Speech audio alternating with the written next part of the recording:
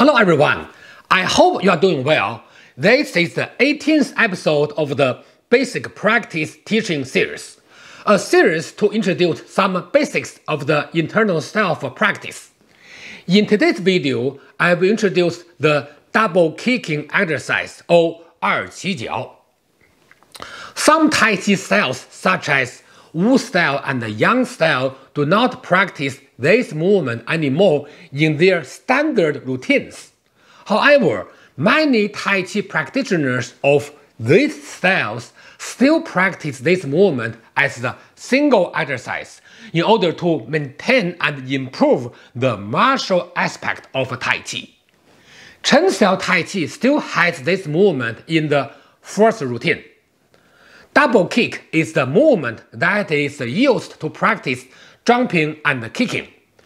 It requires better coordination between different body parts, especially the coordination between the feet and the hands. Also, this movement can be simplified so that you can just kick once without jumping, which is most suitable for seniors or for health maintenance through the practice of Tai Chi. So you can practice this movement in different ways. What I will demonstrate with my student Olivier is the Tai Chi practice, emphasizing martial application. For example, after the double kick and the jump, the body structure still remains solid instead of quote-unquote softening after landing on the ground. This is the key aspect of this movement in terms of developing martial strength. Again, kicking and jumping are basic skills for any martial artist, no matter whether internal or external style practitioners. That's why I'm introducing this exercise in this video. So, without any further ado, let's get started. Okay? Hello, today I will work with my students Olivier to demonstrate one of the jumping and kicking movement of Tai Chi. The name is 二起脚 or 翻身二起脚 or double kicking. It is a jumping motion but with a kick as well. In Tai Chi practice, we should focus on the flexibility, including jumping, kicking, and so on. So I will introduce some important principles when introducing this movement. Okay, so you can start from here, then to this movement. Yes. Then continue. Right, we can just stop at here, okay? Stop at here. See, what he did pretty well. So let's start from here. Okay, first of all, at this motion, because he's like when people punch me, right? People attacking me. So it's this kind. Then later kick. It's a striking motion, right? From here, no problem. Here it's pretty good at the center line. Then before you jump, you have step forward. Then see the opposing movement. Two. Yes. So chest open two. After the kicking, jumping, have the strength the hand.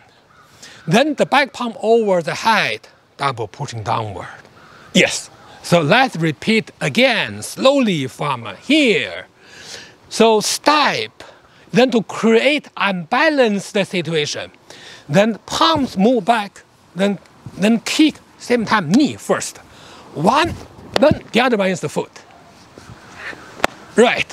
After here, relax the foot. Then have a pushing motion overhead. 3, then 4. Yes, now let's only practice the first one. Let's start from here again. So the most important first part is the body have a turning motion. Like one, yes. Then small, right, later. So we need to create the momentum and unbalance the situation. Yes, at the same time, the palm should faster a little bit. The backhand, one.